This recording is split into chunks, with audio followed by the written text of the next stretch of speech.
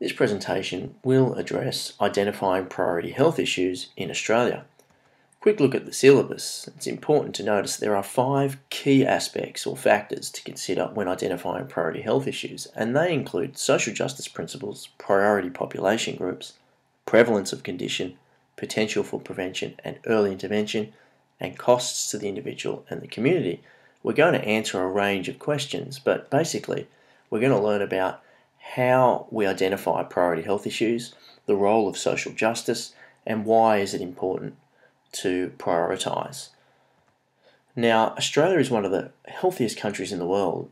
However, there are still a number of health problems that the population experiences. The challenge for the Australian government is to allocate a limited amount of resources to address these health problems, and this means priorities need to be established. So, currently we have 9 national health priority areas, and they include cardiovascular disease, cancer, injury, mental health, diabetes, asthma, arthritis and musculoskeletal disorders, obesity, and dementia. Now, the Australian government has chosen to use a framework of priority health issues. To achieve this, epidemiology plays an important role.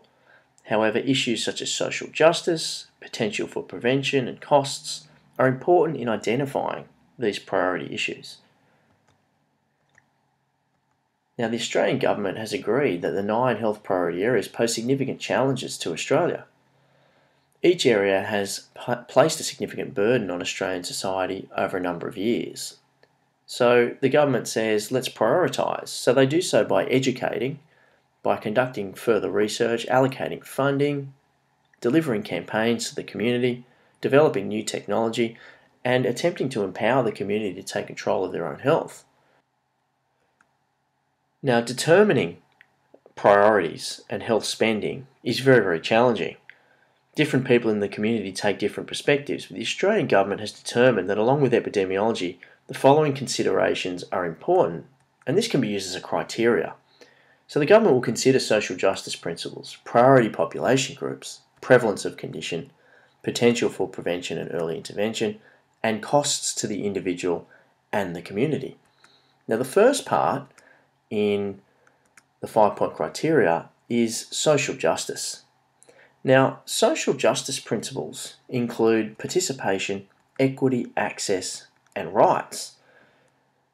And these are particularly important because social justice means that the rights of all people in our community are considered in a fair and equitable manner. So it's all about fairness. Now, when we think about participation, it's all about empowering communities to act or involving the community to address their own health needs. Now, a great example of this is the National Tobacco Campaign Break the Chain initiative, which involves Indigenous people in the community trying to convince other Indigenous people to quit smoking to reduce the prevalence of CVD and cancer in the population. So this particular campaign involves Indigenous people. It empowers them. It encourages them to go and speak to their other relatives and try to change their behaviours. So this is a great example of participation. There are many others out there. I encourage you to do some research. Equity involves the fair allocation of resources and entitlements without discrimination. And there are 2 types to consider. Vertical equity is providing health resources to those groups that need it most, such as the Aboriginal and Torres Strait Islander group. And horizontal equity involves providing resources across the population equally. Now, the Close the Gap initiative is implemented by the Australian government to try to reduce the life expectancy gap, the infant mortality gap, increase access to early childhood education, improve literacy and numeracy levels, and improve Year 12 attainment levels, and also improve employment in the Aboriginal and Torres Strait Islander community. So this is a great example of vertical equity because a number of resources and extra funding has been applied to try to bring the level of Indigenous health up to the same level as the rest of the population. So that's vertical equity. Horizontal equity is about spreading resources across the entire population so that everybody has access. And a great example is Medicare, Australia's universal health insurance scheme. This is funded through the Medicare levy or tax, which is a 2% levy placed on the taxable income of all Australians that work. Now, Medicare levy surcharge comes into place when a person earns more than $88,000. So clearly the whole population is contributing to this, and this allows for access to health resources regardless of someone's circumstances. And that's horizontal equity. It's providing an opportunity for the entire population. Now, access includes the availability of health services, information, and education. So this is people acquiring or accessing services, hospitals, and so on. Now, it could be including more doctors in rural areas so that people can get checkups more regularly to reduce the cardiovascular disease prevalence in those areas.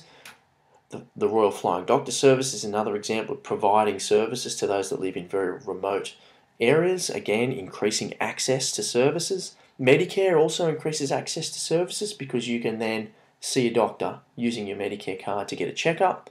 It could also be increasing access through media, so campaigns spread across the community through television, through social media. It also could be providing messages in different language so that people of different nationalities can access these messages as well. So that's what access is all about. And providing more access can actually educate people. It can allow people to get more checkups and so on.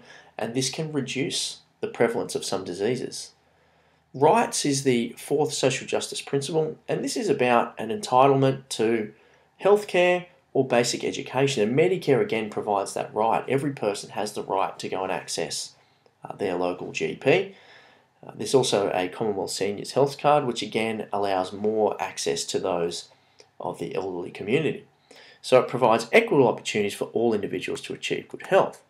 So if the Australian government believes that a health issue can be controlled by addressing the social justice principles of participation, equity, access, and rights, then the issue will be made a priority.